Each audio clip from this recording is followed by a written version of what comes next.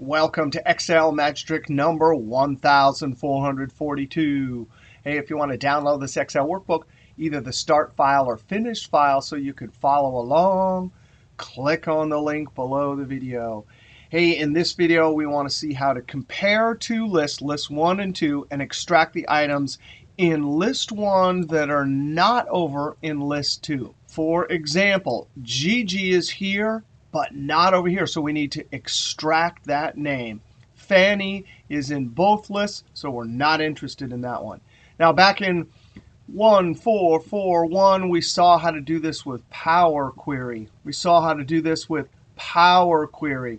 Not only that, but I have a few videos here that show you how to do it with Excel formulas and advanced filter and a number of other ways. Now, as we mentioned in last video, in relational algebra, there's something called the difference or except or minus set operator. So when you subtract two sets, what you end up with is everything from set 1 that's not in set 2. So that little part is the intersection, or that's an AND logical test. Those items are in both. What we're interested in is this shaded area here, the items in list 1 that are not in list 2. Now, last video we did it with Power Query, but in this video we want to see how to do it with the DAX except function. Now, to use the except function, you either have to have Power Pivot or you can use Power BI Desktop. In either case, we have our two tables. We need to bring them into the data model and then simply list both tables in the except function, and it will do that difference or except set operation. All right, so I have a single cell selected in list 1. I go up to Add to Data Model. When I click, now it is in the data model. Alt-Tab, I click in the second table, Add to Data Model. Now, Alt-Tab, and I'm going to go back to Excel. Now, I'm actually going to bring it back to the Excel sheet. If I was in Excel, I would use one of these other methods rather than DAX. But this except function can be useful in larger DAX functions. Now, I'm actually going to go up and start this by using an add-in called DAX Studio. Now, DAX Studio is a free download. You gotta go and get it. It's amazing. It makes creating formulas and looking at the results of table functions easy to do. I'm going to click DAX Studio. Now, because I'm in Excel and I click the add-in, it knows and it says, hey, do you want to connect to Power Pivot? If you are using Power BI Desktop, you would browse and then select the file. I'm going to click Connect. Now, it sees our tables because they're in the data model. I'm going to click over in the white area and Control and Roll to zoom in. Now, in order to get a table to show up, which means we're doing a DAX query of the data model and we want to return some of the records, we have to use the Evaluate command, EV, and then we see it in our dropdown, so I hit Tab. Now I hit Enter, and I type EXC, and there it is, except. Returns the rows of the left side table which do not appear in the right side table. So I hit Tab, and I simply list both tables. And I'm going to come over to the left and double-click P Customers, comma, double-click Customers, close parentheses, and that's it. When I click Run, I can see the list. Now, let's go over to Excel and see how to return a table from the data model to an Excel sheet using existing connections and the Edit DAX feature. Now, I'm going to highlight this all the way to Evaluate, Control-C, Alt-Tab.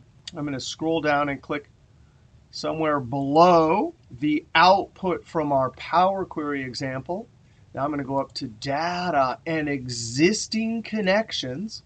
I go over to Tables, and here's the data model. Now, we can select any one of these tables and click Open, and it will take that table and put it into the sheet. But really what it's doing is it's creating a connection to the entire data model. I'm going to double-click P Customers. Here's the Import Data dialog box. I want to put it as a table. Click OK. Now, this is the cool hidden feature. I can come over, now that I'm connected to the data model, and right-click. There's Table, and Edit DAX is there only because this is a connection to the data model. If, for example, you come over here and right-click Table, of course, it's not there. Right-click Table and Edit DAX. Now we want to select from the drop-down DAX, highlight, Control-V. And there you go. Click OK. There are the customers in list 1 that are not in list 2. Now, just like with Power Query, if we go and change something in one of our source tables, so I'm going to click in the last cell, hit Tab to add a new record to the table, type GG, and Enter.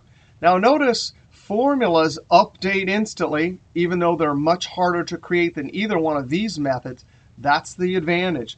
But down here, I can right-click and point to refresh, or I'm going to update both of them by using the refresh all, which is Control-Alt-F5. And so there we go.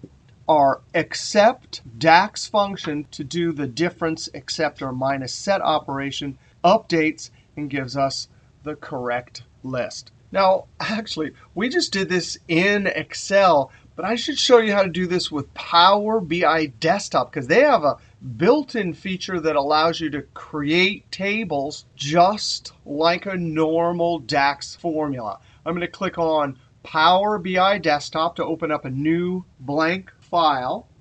Here we are in Power BI Desktop. If we go over to tables, we don't have any tables. Let's go back over to Excel. I want to close Excel, and I'm going to save it, Control-X, because we're going to take the data model from that file and import it. So we go over to the File, Import, over to Excel Workbook Contents, and there's the file. I'm going to double-click. This just says, hey, we're not going to get everything from Excel, but we'll try and get the data model. I'm going to click Start. I'm going to say Copy Data. There it imported the queries and the tables in our data model. Click Close. If I come over to the relationship icon, I can see the two tables. We're not going to build a relationship. Over here in Tables, I can actually see the tables. There they are over here. Now all we have to do is go to Modeling. And in Calculations, we have a new measure. We have a calculated column. And there it is. Over here, we have a new table.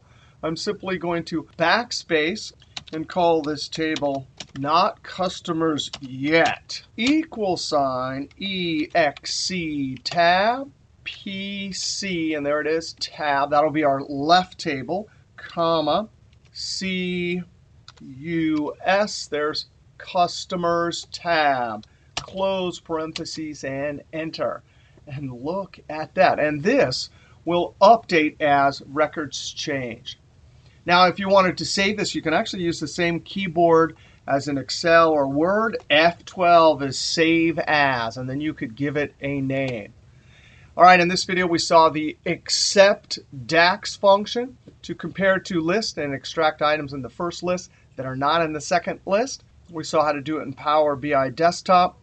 And if I open the Excel file, we also saw how to do it back over here in Excel. All right, we'll see you next video.